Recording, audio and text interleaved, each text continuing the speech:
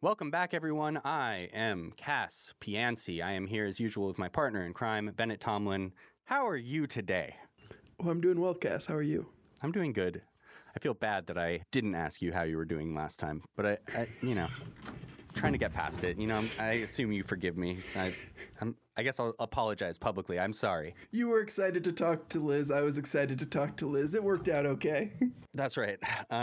Today, we're going to be talking about a couple different issues, and not necessarily that related, but slightly related.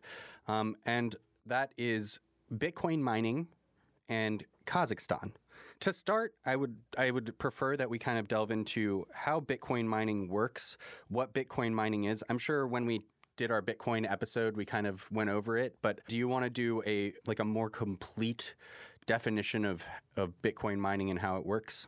Sure, I'll try.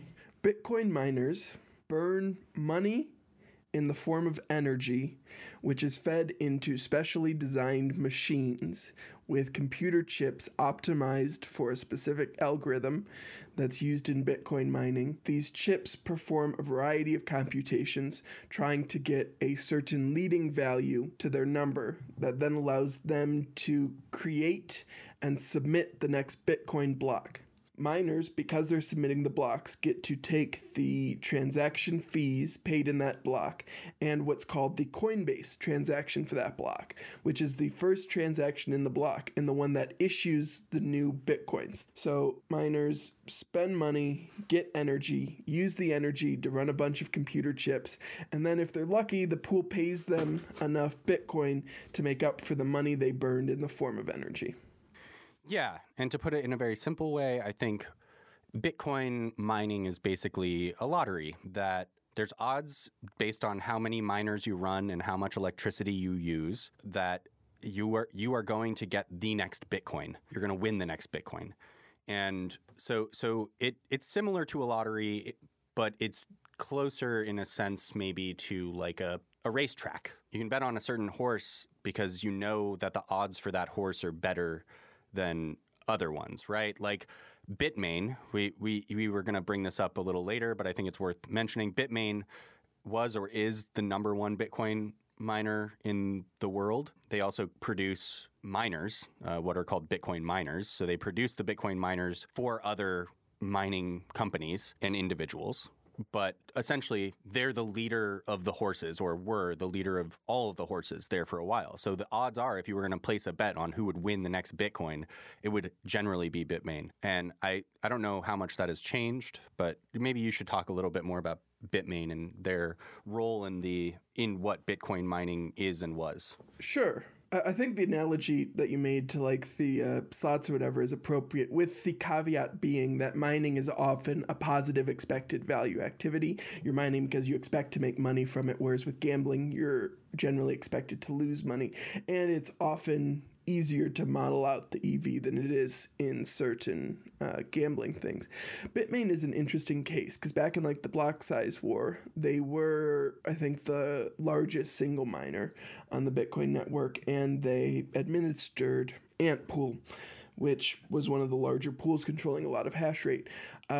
During the blow-up of Bitmain after the block size war, my understanding, and I was looking into this before we recorded today because I was curious about this, most of Bitmain's mining business was spun out, and so Bitmain itself is no longer like this very large miner on the network, and that business was separated from creating the ASICs, the miners, as you described them. And so their role's a little bit different now. But for those of us who were around back during the block size war, they were a very opinionated miner who was in such an influential place, both because they controlled the hash rate, but also because they control the flow of new miners. Right? They're the single largest producer of Bitcoin miners, and so they've got this bit of influence in deciding how many and where those miners go. Right. And this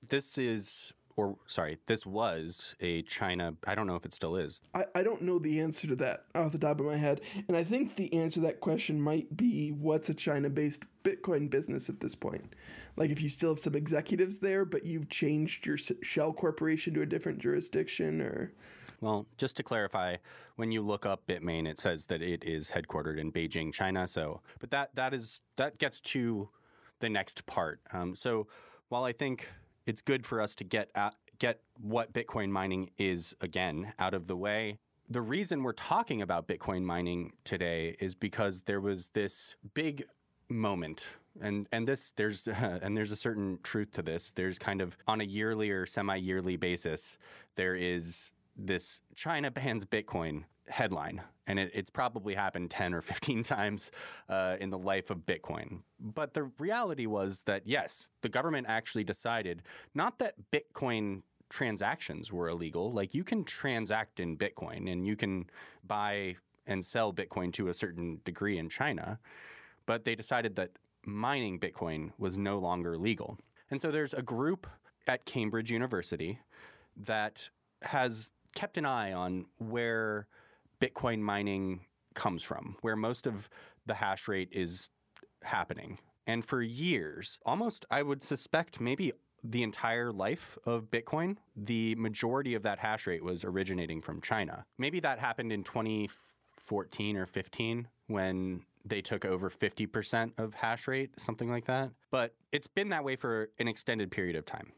China has been where the majority of the hash rate for Bitcoin and a lot of other coins as well takes place.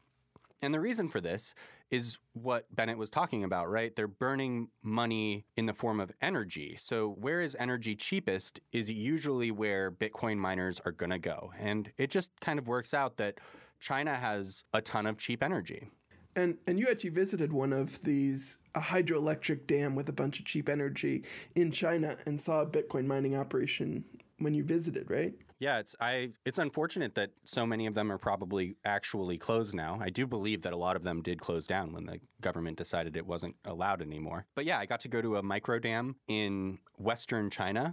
And what I realized, and you can check out my Medium page, I wrote a 3-part series on this, but what I came to realize was that the owner of the hydroelectric dam was a triad, or the Chinese mafia. He was in the Chinese mafia. This isn't some scary guy. He wasn't like freaking me out with the things he was saying or trying to scare me in any way. Totally normal guy with a small plot of land that had a tiny stream running through it.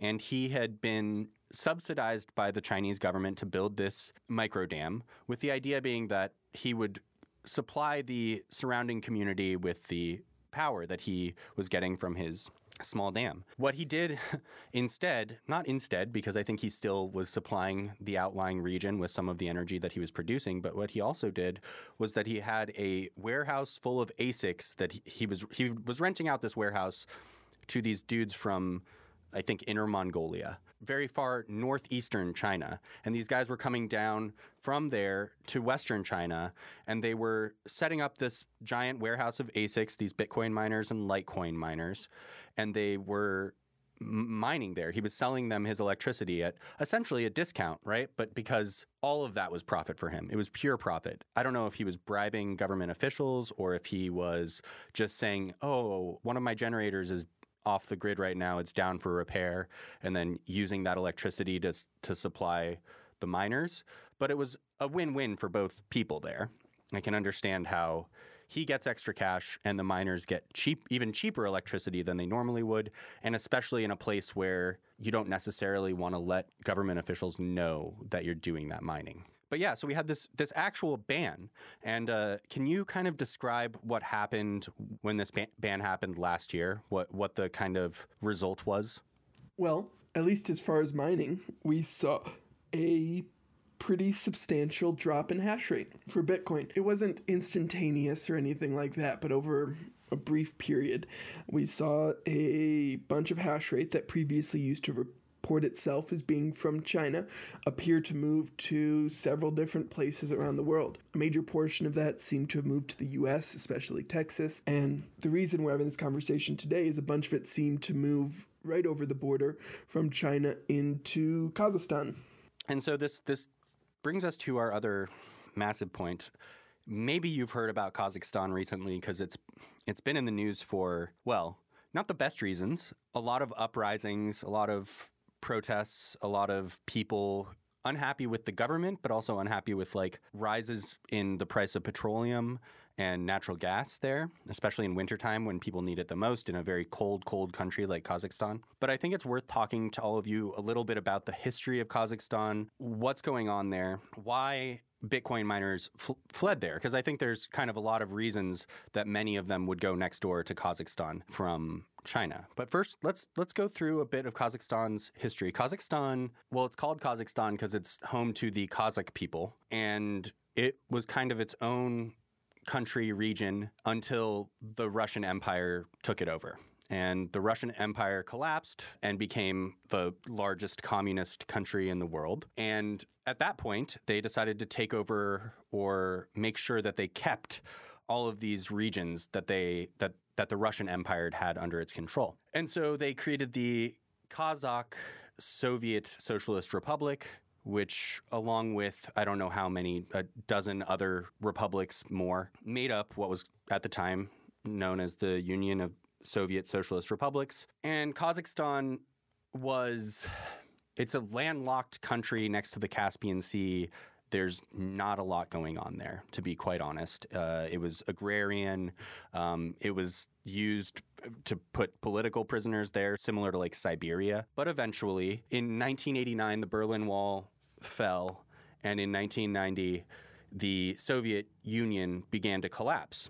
And that gave us what's now known as Russia, but also gave us all these other countries around Russia. And the ones like Kazakhstan, so they're the neighbors of Kazakhstan, Tajikistan, Turkmenistan, Uzbekistan, Kyrgyzstan, all of these countries, including Kazakhstan, basically what happened is the person who was leading it when the Soviet Union collapsed became dictator for life. That was just, there was no discussion about real elections. There was no real opposition in any of these countries. Almost all of these places got taken over by incredibly dictatorial, autocratic, kind of horrible people.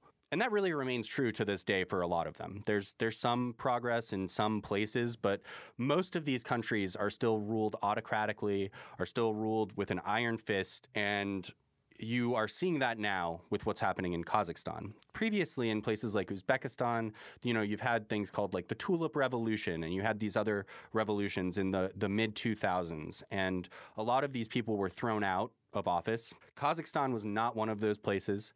They have a guy who's still around called Nursultan Nazarbayev. He's a running joke in the international community in general. He's this, at this point, multi-billionaire autocratic leader who there's just a lot of, the dude is kind of pathetic, but he got kicked out of office in 2019, and a crony of his has been put in charge since then. So there's really been very little change, and the people are fed up, but other republics near Kazakhstan, and including the Russian Republic, have decided to send troops into Kazakhstan to kind of quell these riots, quell this unrest and these protests. And as far as I can tell, that has happened. But the reason the crypto community even cares at all is because of what Bennett brought up, which is that all of these, supposedly, a bunch of these Bitcoin miners, not all of them, but a lot of these Bitcoin miners from China fled to Kazakhstan. Now, Bennett, can you maybe suggest some of the reasons for that? I mean, obviously, number one, let's talk about energy. Yeah, so I was looking into some of the International Trade Administration's analyses of Kazakhstan's energy generation, and it is a predominantly fossil fuel-based country with most of the power generation coming from coal, but along the eastern and southern portions of the state, there are large hydropower facilities which may be putting off some of the cheap energy that is in demand by the Bitcoin miners. The other reason that it makes sense that people would have moved into Kazakhstan from China is just geographically, they're neighbors. So if you're trying to physically move thousands of these computers, it might make sense to keep them pretty close. But yeah, mining-wise, there's some hydropower there that might have been in use. Otherwise, they were likely probably relying on the coal power that makes up most of the rest of the country's generation. And to be clear, energy is cheap, or up until basically the last month, energy was cheap there. And so regardless of whether it was coal-created energy or hydroelectric energy, the miners went there because the energy was cheap. Yeah, because that's the number one thing miners care about is cost of the energy, because the lower the cost of energy, the more miners you can afford to run, the more likely you are to have a profitable mining business. That's just the way the math works out for this. And this is true for all miners. Miners around the world are driven to whatever location on the earth has the lowest energy costs. That's why we saw so much concentration in China, is just because the energy costs were so cheap there if you could get in the right locations. So yeah, we see these miners move into Kazakhstan. Cambridge suggests that about 18% of the hash rate ends up located in Kazakhstan, and then the leading ISP, the leading telecom in Kazakhstan, cuts off the internet during these riots, during these protests, and we see about 12% of the Bitcoin hash rate immediately disappear, suggesting that at least 12% of the Bitcoin hash rate was trying to propagate blocks or connect through that network. And so the reason we're talking about this today is because we saw this political unrest in this country end up causing this meaningful change in the hash rate of Bitcoin. And so besides the fact that energy is cheap there, I think there's other incentives for miners to have gone to Kazakhstan. So the idea that 12% or so are there now doesn't shock me. Besides low energy, you're talking about a country that's relatively close to China. So moving thousands or millions of ASICs is going to be significantly cheaper than moving to just about anywhere else. I assume that the autocratic government was also reasonably welcoming to what could be a nice source of some tax revenue if they report their revenue to the government, which I assume in a place like Kazakhstan, if you don't do it, you're in big trouble. So I think that there's a few good reasons for this to have happened. Now, this brings up another important point that I wanted to talk about, which is that Cambridge, which does this regular kind of analysis of global hash rate, suggests that by August of 2021, 0% of Bitcoin hash rate was coming from China. Now, that's from in 2019 when over 75% or three quarters of all Bitcoin hash rate was coming from China. I find this incredibly hard to believe. I do not think this is true. I trust that a ton of Bitcoin hash rate went away from China when the government made that decision. I have no doubt about that. Most people in China are going to listen to what the government says because you do not want to get in trouble there. But there's also risk takers in China. And there's going to be some people, like the place that I went to, which is a micro dam, which is a tiny place where the government isn't inspecting it constantly and doesn't have the time or the resources to go and see and make sure everything is on the up and up constantly. There's going to be places like that in a country as big as China with as many people as China. I will suggest there's 0% chance that 0% of hash rate comes from China. That's my guess. 0% chance that is accurate. Yeah, I mean, I think it's pretty obvious that it's not 0%. And like Cambridge in their discussion, their methodology points out some of the reasons that might be. They're partnered with a couple of mining pools, and those mining pools basically share with Cambridge what IPs they see their miners broadcasting from, and Cambridge uses that to infer the locations of the miners. The mining pools they're partnered with are at least formerly Chinese domiciled businesses, and so those businesses now have a very strong incentive to report to Cambridge that they're not seeing any Chinese IPs.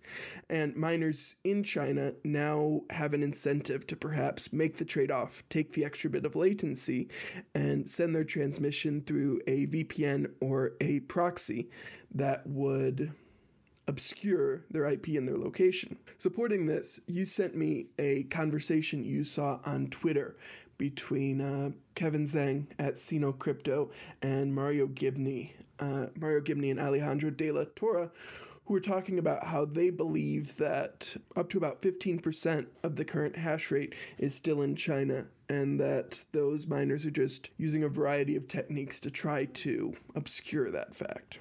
Yep, and this is where I get a little bit, look, Cambridge, obviously, it's Cambridge. It's a great school. I'm not taking away from that. And they do disclose their methodology, which is great.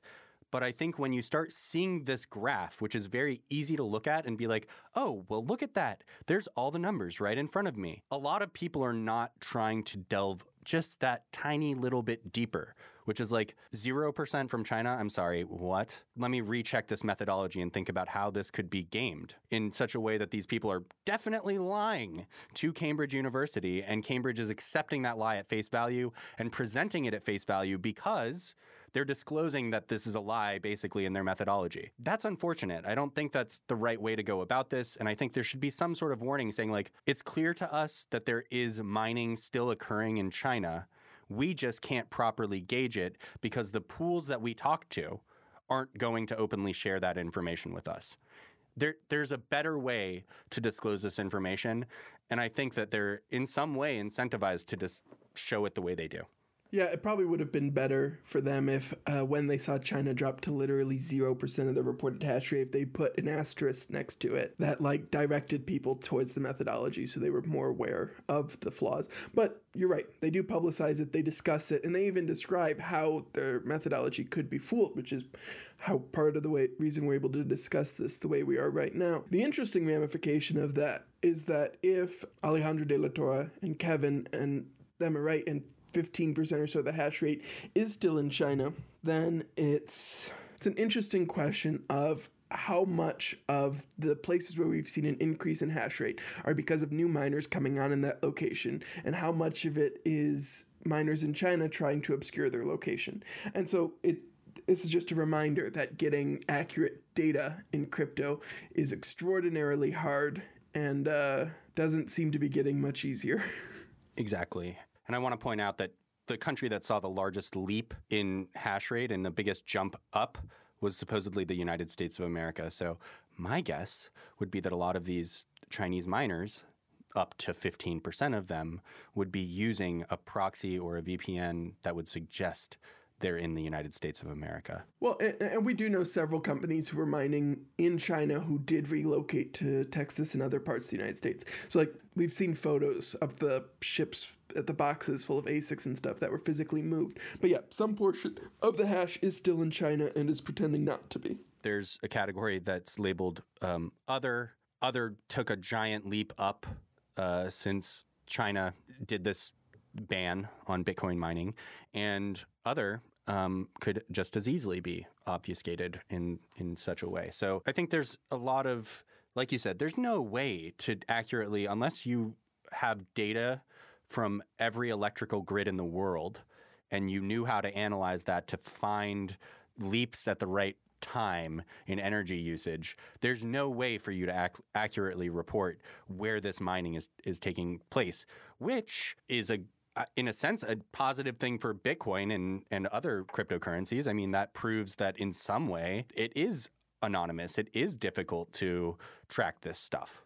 Yeah, I think that's a reasonable conclusion. I think even if you had the power grid data and you started trying to investigate new hotspots, you'd probably encounter a bunch of grow rooms along with the miners you're finding and stuff like that. Like, there's other things that are potentially high margin and use a lot of energy. So yeah, you can argue that this is, in a sense, one extra bit of obscurity that helps protect Bitcoin miners from physical violence or things that could affect the network. I just wish there was a more accurate way to find out this information, but at the same time, I accept that we can't. But I think Kazakhstan is something people should keep an eye on. This is like a very volatile moment in Kazakhstan history, and it does play a role right now, at least 12% of the role in Bitcoin mining. And Bitcoin is crypto is like a multi-trillion-dollar industry, and when stuff like this happens, and I think it's also hopefully it's giving some of these miners pause, because what they did was they just moved to an autocratic country where the leader can turn off the internet and turn off the electricity whenever they want to. We have power outages here in the US. Everywhere has power outages at some point. Generally, the president of America doesn't go, "I'm turning off the internet," or "I'm turning all the electricity off." So I think it's probably a healthy reminder for these miners that while electricity might be more expensive in certain countries and certain places, there's a trade-off you're making when you go to a place like Kazakhstan and just go, well, the energy is incredibly cheap here. Yeah, and I think you're actually getting at what's going to be one of the most interesting dynamics behind Bitcoin mining over the next several years. And that's basically and we're starting to already see some of the evidence of this, is Bitcoin mining will move to wherever the energy is cheapest. It will consume as much possible energy there until that energy is no longer the cheapest. In the process of moving, like in these countries where energy is cheap, the process of making the energy substantially more expensive just by using up more of a capacity of the grid often seems to have deleterious social effects, right? Once you have to start raising the cost of energy, you'll see unrest and issues like that in countries. And so we have started to see, I think, a decent number of companies start to kind of crack down on Bitcoin mining. We saw it first in China. We've seen it now in Kosovo. I think Sweden shut down Bitcoin mining in their country recently. And so like this dynamic where the Bitcoin miners are basically going to have to move from country to country, always searching the cheapest energy. And as soon as they consume enough of that energy to meaningfully disrupt that energy market, the reaction we often seem to have now is backlash against those miners, which is going to make balancing the cost of energy versus political considerations is going to be an interesting game for the next several years for miners. I agree, but I also think this brings up a really good counterpoint that I'd like to hear your take on, which is Jack Dorsey, who has stepped away from Twitter to be on Twitter and talk on Twitter, has spoken about how his belief is that a large increase in energy consumption only advances civilization, society, the world, countries that end up doing that. Like it is a beneficial thing to see increases in energy because throughout history, an increase of energy output has meant a growth in human productivity. No, a growth in human productivity drives an increase in energy consumption. I think he's got the arrow of causation all up here. Like as people go to do more productive things, they naturally need to increase the amount of energy generated so that they can do those things. Generating more energy by itself is not a motor that causes any amount of progress to be made. And increasing without end and designing a system which increases without end and proportional to the value of the thing, the amount of energy it consumes does not by itself change any productivity via its increasing amounts of consumption, right? Like Bitcoin's energy consumption has gone up by a factor of, 10,000 over the last decade, right? But the productivity benefits of Bitcoin to society have not gone up by the commensurate factor. Yeah, it's an interesting point. Your counter is fair. And part of the issue here, and we're getting close to it, so I'm just going to go into it, is like you'll hear Bitcoiners talk about how X percentage of Bitcoin mining involves renewable energy, or X percent of what, but that's kind of missing the point here, right? Because there is a finite amount of energy, and there's a finite amount of resources that can be used to capture and generate that energy. And Bitcoin's mining is incentivized so that the amount of money that goes into mining Bitcoin asymptotically approaches the amount of Bitcoin captured by the miners in transaction fees in Coinbase. The more valuable Bitcoin becomes, the more money that's burned to capture those Bitcoins. Since that money is being formed or burned in the form of energy, the incentive system of Bitcoin is designed so that it will continue to consume as much energy as possible until the amount of dollars that energy represents is roughly equal to the security budget of Bitcoin. And so no matter what, it's going to have this dislocating, displacing effect on the market. So if Bitcoin is being mined using renewable energy like hydroelectric, it's raising the cost of that hydroelectric meaningfully for anyone else who would access that energy source, or it's reducing the amount of that source available. And I think that's fair, but I also want to point out, lastly here for me, a lot of people discussed how a lot of the Bitcoin mining in China was from renewable sources. So there are a lot of micro dams in China. There are a lot of energy is produced from solar and from hydroelectric. I mean, when I was in China, every single multi-story building has solar panels on top of the building and has a water catchment basin on top of the building. They're doing things there that America is not doing, that we are not even trying to do. They are subsidizing all kinds of great stuff when it comes to renewable, sustainable energy. I think it has really hurt the Bitcoin environmental case that all of the miners, or a lot of the miners, let's say roughly 75% of the miners that were there, have exited. And that really hurts the environmental impact of Bitcoin mining, because when you look at Kazakhstan, like we were talking about before, you're talking about a country that's almost exclusively reliant on coal, natural gas, and petroleum. It does not use renewable energy like China does. There aren't a million microdams in Kazakhstan. There aren't solar panels on the rooftop of every home. It is not the same. It really is not the same. And I think that is an issue. That it's unfortunate because people bring up the environmental concerns of Bitcoin often. It's not something I really try to focus on at all, but I think this is bad for the environmental argument against Bitcoin. It's good for people who don't like Bitcoin. Yeah. To be clear, I was trying to say, even in the best case, it's pretty bad. And there's a variety of cases worse than that where it's even worse. This is somewhat unrelated, but I'm really excited to see what happens to the Bitcoin hash rate if Texas's grid freezes again this winter. It is fascinating that the places they're running to are places that are unreliable, like Texas, which is one of the reasons why the power is so cheap there. No, it's because it's decentralized. No, it's not just because it's decentralized and deregulated, guys. I'm sorry. It's cheap because it kind of sucks, and we've seen it every year. And places like Kazakhstan, where, you are talking about a dictatorship, or Russia for that matter. I mean, China too. To be fair, we're talking about a place with not very much freedom, but they were allowing Bitcoin mining, and they were letting this kind of go on underneath the surface of it all. And the fact that they're not allowing it anymore, the fact that they were worried about where this power was going to, yeah, man, it's going to be a really interesting next 5 and 10 years or so to see how these Bitcoin miners, Litecoin miners, Dogecoin miners decide to deal with all of this.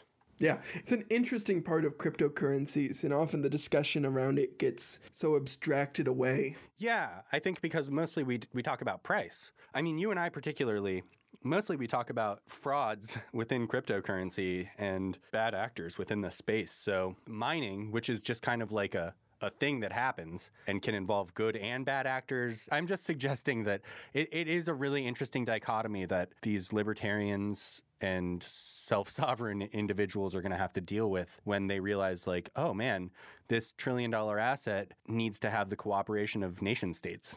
Yeah, or at least sufficient economic power to afford to buy them off, to get access to the electricity, to pay enough in taxes and stuff that you can't just be over.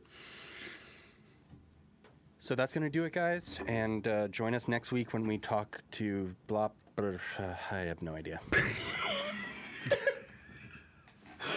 Join us next week as we talk.